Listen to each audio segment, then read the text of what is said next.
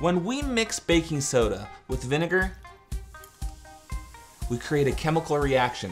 It produces gas, carbon dioxide. It's really difficult to see carbon dioxide because the gas is colorless. So let's try to capture the gas in something like a balloon. Add 3 spoonfuls of baking soda to your balloon.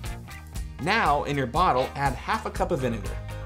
Take your balloon, put it on the bottle, and then lift your balloon up to allow the baking soda to fall into the vinegar. Check out that chemical reaction. It's producing lots of gas in there, which inflates the balloon, oh yeah, and causes the balloon to get bigger. Try changing the amount of vinegar and baking soda to see what combination inflates your balloons the best. And until next time, keep learning, full steam ahead.